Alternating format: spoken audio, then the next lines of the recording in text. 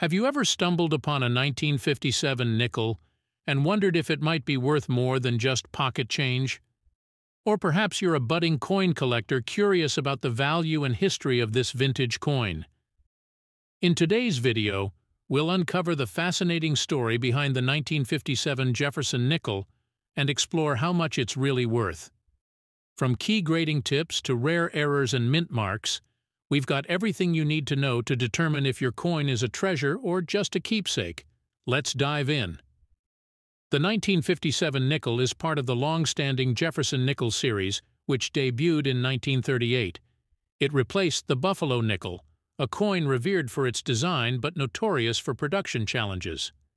Felix Schlag, a German-American sculptor, designed the Jefferson nickel after winning a competition held by the U.S. Mint.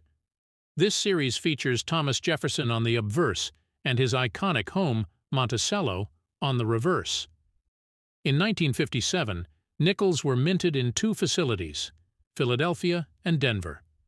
Philadelphia handled proof coins and regular strikes, while Denver produced a significant majority of that year's nickels. Collectors admire these coins not only for their design, but also for the historical significance they represent. However, not all 1957 nickels are created equal. Factors like mint marks, coin condition, and rare variations can significantly influence their value. The 1957 Jefferson nickel features subtle yet striking details. On the obverse, Thomas Jefferson is depicted in a left-facing profile with his hair tied back. The words "In God We Trust" and "Liberty" flank the portrait, along with the year 1957. Flip the coin and you'll see Monticello, Jefferson's Virginia estate. The house is displayed head-on, with intricate details like steps and columns. The coin's reverse also features Monticello, 5 cents, and E pluribus unum. One critical detail for collectors is the clarity of the steps leading up to Monticello. Coins with well-defined full steps are rarer and fetch higher prices. These details often wear out during circulation, making pristine examples highly sought after. The value of a 1957 nickel depends heavily on its condition. Grading scales range from good to mint state, MS, with uncirculated coins being the most valuable. For circulated coins, the 1957 nickel is typically worth between 10 cents and 20 cents.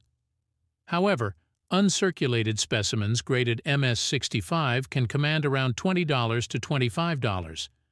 Coins graded MS-67 with full steps are the true gems, with some fetching over $3,500 at auctions. Philadelphia minted nickels lack a mint mark, while Denver coins feature a D on the reverse. Each variety has its own rarity and appeal. In 1957, the Philadelphia Mint also produced over 1.2 million proof nickels. These coins were made for collectors and are known for their mirror-like finish. While common in lower grades, proof coins graded PF69 are rare and valuable, sometimes exceeding $2,000. Error coins, such as off-center strikes or double dies, can also dramatically increase the value of a 1957 nickel. These anomalies result from mistakes during the minting process, making them highly collectible. To determine if your 1957 nickel is worth more than its face value, examine its condition, mint mark, and unique features. Look for uncirculated coins, rare errors, or the coveted full-step design on Monticello. Even if your coin isn't a high-value rarity, it holds historical and aesthetic significance. The Jefferson nickel series remains a beloved part of American coinage, and each coin tells its own story. Whether you're a seasoned collector or a curious beginner, the 1957 Jefferson nickel offers an intriguing glimpse into numismatic history. Its value may vary, but the joy of discovering its secrets is priceless. So the next time you find a nickel in your pocket, take a closer look. You might just uncover a treasure.